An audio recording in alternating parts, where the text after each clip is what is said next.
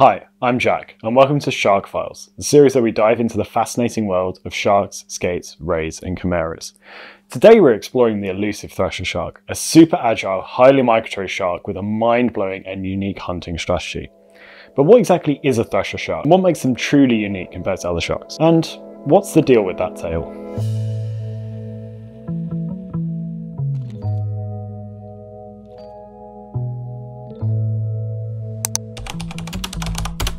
Thresher sharks are slender, with small dorsal fins and recurved pectoral fins that range from brownish, grey and bluish colorations.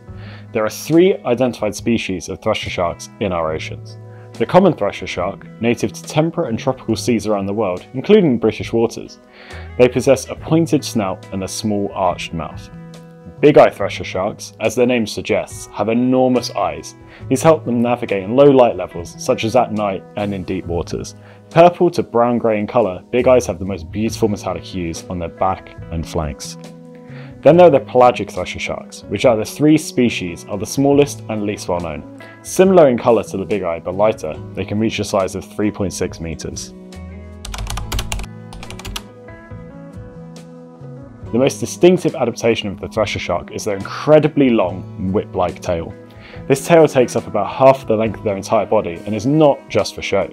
Hunting in small packs or alone, thresher sharks will use their tails to hunt small, shoaling fish such as mackerel, herring or sardines. They'll then charge into the shoal, lashing with their powerful tail, injuring and stunning their prey. Dazed and confused fish are swiftly eaten.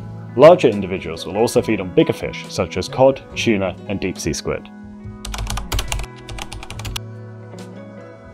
Although you might find thresher sharks more often in deep waters, during daylight they may also indulge in a spa by taking regular trips to shallow coastal waters to visit cleaning stations. Here, thresher sharks get preened and pampered by hungry cleaner fish, such as remoras, to rid them of parasites. Yet, when the cleaner fish are off duty, they are more than capable of doing this themselves by breaching out of the water, leaping at great heights of up to 3 metres.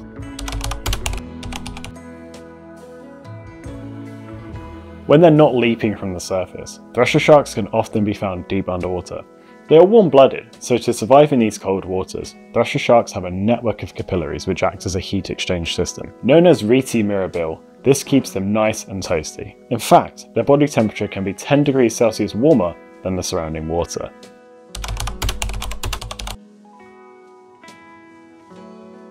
The first part of the thresher shark's scientific name is Alopius, which is Greek for fox. In ancient Greece, the philosopher Aristotle thought these sharks must have been as clever as a fox to avoid the nets and traps of fishermen. Unfortunately, this is not the case today. Thresher sharks are particularly vulnerable due to their tails that are easily foul-hooked, causing the shark to suffocate even before it's taken onto a boat. All 3 thresher shark species now face a high risk of extinction, with the common and big eyes listed as vulnerable and the pelagic as endangered by the IUCN. The Shark Trust's Oceanic Programme is seeking to secure better protection for oceanic sharks, such as threshers, targeting their biggest threat, which is overfishing. You can support our valuable work by signing the Big Shark Pledge. You'll find the link below. Thank you for watching this video on the Thresher Shark. If you enjoyed this video, please don't forget to like, and if you want to see more Shark Files, subscribe to our channel. See ya.